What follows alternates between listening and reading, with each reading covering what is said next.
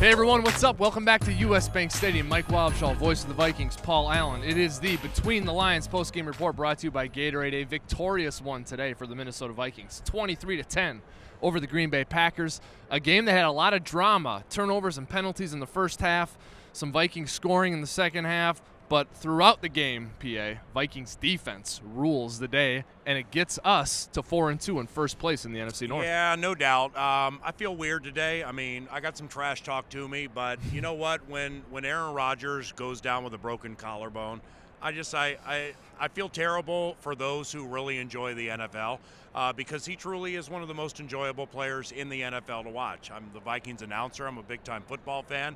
Anytime the Vikings aren't playing and Green Bay is playing, I definitely make it a point to watch it, and a lot of that has to do with Aaron Rodgers. So, yeah, Vikings won 23-10, first place operation in the NFC North, but I do feel bad for Aaron Rodgers and Green Bay. That sucks. Green Bay very banged up coming into this game and then during the game and stuck with the Vikings up until halftime. Yeah. This was as you would say, a spine tingler throughout the game, really. But why do you think the Vikings were able to pull away in the second half? Well, these division games are meat grinders, man. I mean, I've seen good Green Bay teams go to Soldier Field and win tightly contested games. Vikings just won a tightly contested game at Soldier Field against a Bears team that's not going to the playoffs and started a rookie quarterback. These division games are very tightly contested.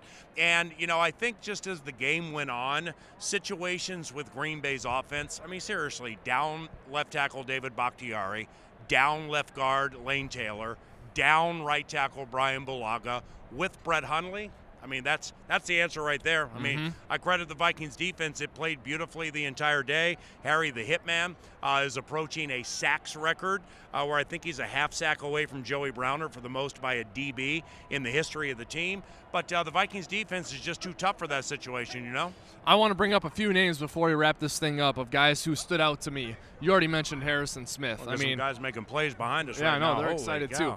I mean, the way Harrison Smith is playing right now, like, does he? I don't think he ever has a bad play. That's a great point. You know, somebody said earlier, you know, Harrison Smith is back, and I'm like, well, where did he go? I mean, he didn't have an interception last year, but you know, football is a tricky game where you really need to wait till the game is over to properly break it down and analyze exactly how well or poorly somebody played. You got to watch it back. Yep. And you got to watch it back really from the coach's film because like Linval Joseph, I mean, Linval, I think, had a half sack today. So people will look at the box score and be like, where was Linval? Yeah. Well, he was occupying four hands every single play, opening it up for other guys to do their thing. Likewise for Harrison Smith. Now, Harrison has a couple of picks, but Harrison Smith is so technically sound and so good at what he does. Every down. When he doesn't show up in the box score, it doesn't mean he's not having a great season. He arguably is the best safety in the NFL. I believe it was 14 quarterback hits on the day. That's unofficial. Brian Robinson had 4 of them. Yeah. Had a tip pass, at least one tip pass. B-Rob had a really nice game.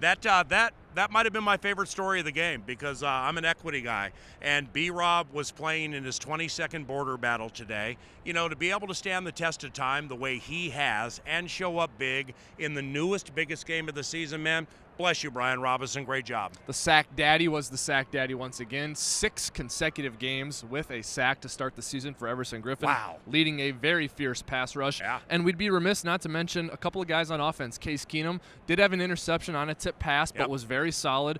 Command of the offense, and Jerick McKinnon, 99 total yards from scrimmage and 2 touchdowns today. Yeah, he's handling it beautifully in the second game without Dalvin Cook. You know, not to go too hardcore football in between the lines, but the entire offseason generated this running game to be as much an east-west production as it is north-south. That's how Jerick plays. Before we leave, we'd be remiss to not credit punter Ryan Quigley. Yeah. I mean, seriously, Quigley is doing everything perfectly. 3 punts today inside the 20. He had a punt that looked like it came off the right side of his foot, but by design, it went out of bounds at the 4-yard line. Yeah. So Ryan Quigley's new to the team. I know nobody talks about the punter until he messes up. Seriously, Ryan Quigley, you're my main man. We put a Q around the game today.